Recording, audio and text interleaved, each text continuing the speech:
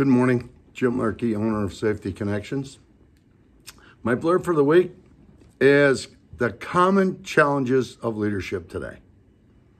Reflecting back on my first role as a supervisor when I was promoted, felt totally unprepared and didn't know really what I was taking on, okay? Suddenly, as a whole group of people looking at me for guidance, I realized that my peers and friends now saw me as like the boss, if you will.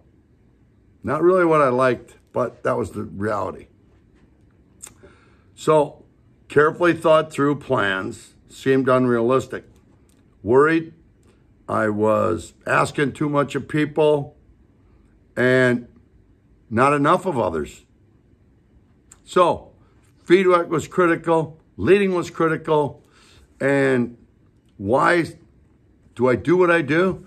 I think just trying to make a difference, losing 3 kids in my lifetime, wanting to do an outreach to make a difference on dealing with people, getting results, making things happen as a leader. And that's what motivates me. So at least you understand my purpose, because sometimes I'll be asked that question, why do you do this, Jim? Trying to help others like this. So that's the reason. So didn't like the idea, didn't like to be thought of as the boss, if you will.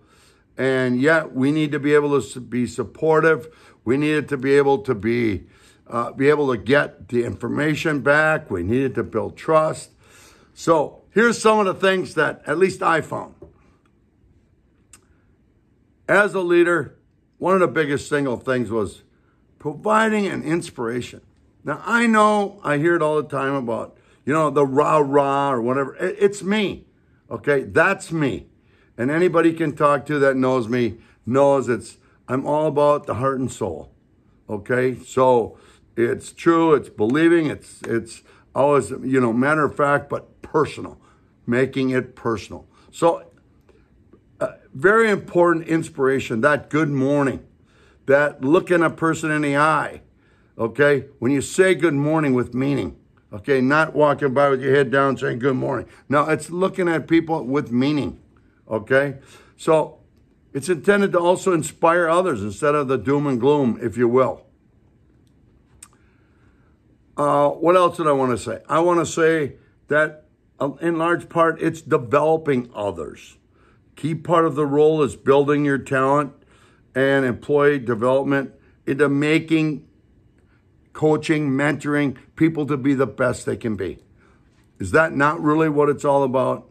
And you do it in a way with enthusiasm and inspiration and simply making it happen. And part of that, by the way, one of my biggest lessons was the listening part. Listen to your people. Listen to your employees. Also, the other thing is leading change, okay? That can be scary. A lot of people see it all the time. And I see and hear all the uncertainty, dealing with leadership, senior management. It's like, I think one thing is the uncertainty, but then there's a flip side of that. Some people, all they want to do is change. Now, whether we're thinking about the consequence of the change, I'm not so certain of that all the time. But I do know one thing. We should have freedoms to change. We should have the freedom and openness to accept change. And that's coaching and mentoring. All right? So there's a lot of challenges if you hear what I'm saying today. But I think the other thing is we as leaders need to validate our feelings for your team. All right? And convey that in a positive way. Okay? And I think in closing, we got to handle different perspectives in a way, all right, that's conflict or difference of opinion, but it's okay to agree to disagree. And also, always remember my number one, it's commitment. Whoever you are, commit to doing what you're going to do and be consistent. And because commitment is doing what you say, and what you say you do, period. That's the message for the week. Have a great week, everyone. Take care.